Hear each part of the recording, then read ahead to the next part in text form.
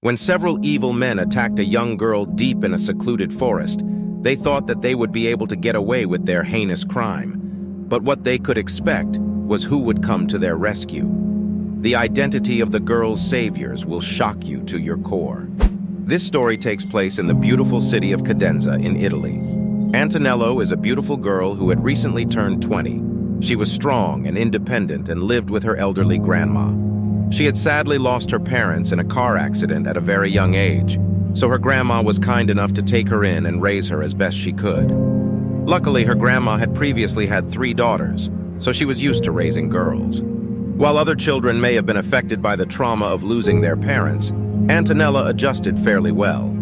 She was always a quiet, polite, and conscientious child, and was steadily growing up to become a friendly and beautiful young woman with a good heart.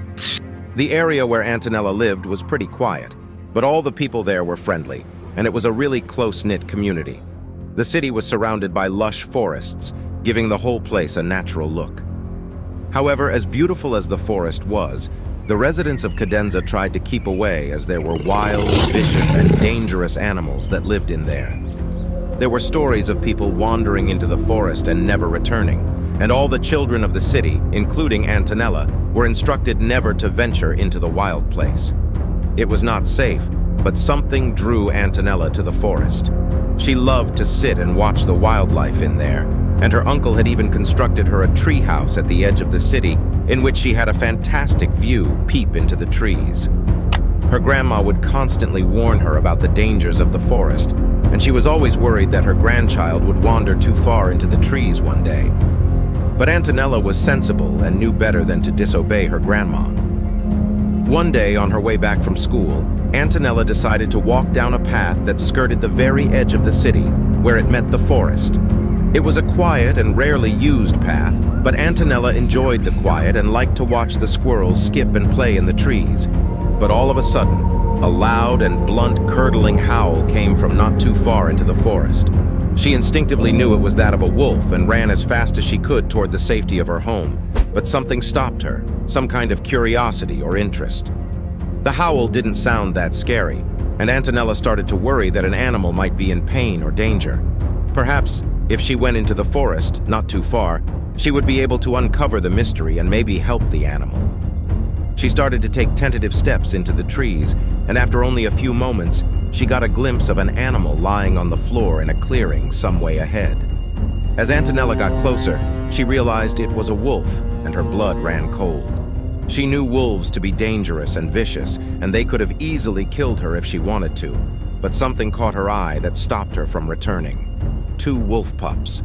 They were gathered around their mother, who had clearly been in some kind of fight. She had wounds on her body, clearly from fighting another larger animal. She had been protecting her children, and it looked as if the wolf mother was going to die. Slowly, the mother stopped breathing until the cubs were left alone and scared. Antonella slowly approached, and much to her relief, the cubs didn't seem scared. Perhaps they knew she meant them no harm. Reaching into her bag, she pulled out a small amount of food and threw it for the cubs to eat. They dogged after the food, happily eating with a kind stranger had provided. As the babies ate, Antonella went and laid her hand on the dead wolf's head and made a silent vow to protect her cubs, promising to bring them food as often as she could. But Antonella could not take the puppies home with her. Not only would they be away from their natural habitat, but Antonella's grandma would know that she had disobeyed her orders. Still, she was worried that without their mother's help, the cubs would surely die, so Antonella came up with a plan. She would take them back to her treehouse and keep them there. They would be safe there, and she could easily look after them. Antonella even gave them names, Romulus and Remus, so she took the cubs back to the treehouse and played with them all evening. They were happy and energetic and seemed to love her company. She would then go home and bring them food. Antonella did this every day, watching the wolf cubs get slowly stronger and more significant. This went on for months, and Antonella considered the beautiful animals to be her friends. Despite what she had always been led to believe, the wolves were friendly and pleasant. They enjoyed the company of Antonella, and they even started to act more like dogs than wolves. Their tails would wag when they saw her coming, and they would yap and roll around on the floor after she fed them their favorite meals. It really was a partnership made in heaven.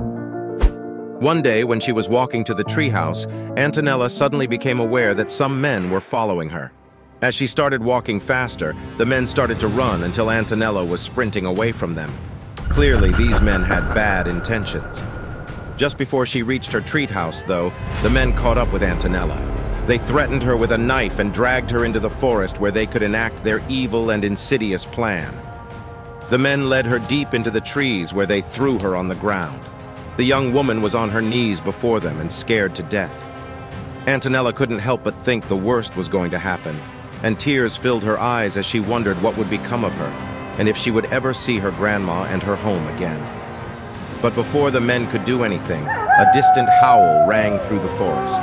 It stopped the men in their tracks, and they looked at each other, suddenly weary and panicked. Antonella suddenly felt a boost of confidence and a little spark of hope. She knew those howls. She knew what that noise meant. The men waited several moments, wondering if the noise would happen again, but there was no sound. They turned their attention back to the girl on the ground and started to approach her with evil looks in their eyes. But all of a sudden came a loud wrestling, and out of the foliage pounced two wolves, Romulus and Remus. They positioned themselves between Antonella and her attackers and bore their teeth, violently growling at them and swiping their paws at the men. The two wolves had seen Antonella being snatched from the window of the treehouse. They had broken out of their home and tracked their master and her captors into the forest and leaped into action to defend the one who had looked after them since they were pups. Antonella had never felt safer than she did right then. The attackers, on the other hand, were clearly terrified. They all fled in different directions, with the wolves playfully chasing after them, snapping at their heels and snarling at them as they ran. The men would not only never think of trying to commit such a horrible act again in their lives, but they would never come close to approaching the forest again, fearing being attacked by these vicious wolves once more. The wolves then returned to Antonella, who was shaken, upset, but otherwise okay. They nuzzled her and sat against her and in her lap until she was strong enough to pick herself up and walk back out of the forest and home. All the while, the two wolves remained at her side, guarding her, protecting her, and looking out for her just like Antonella had done for them.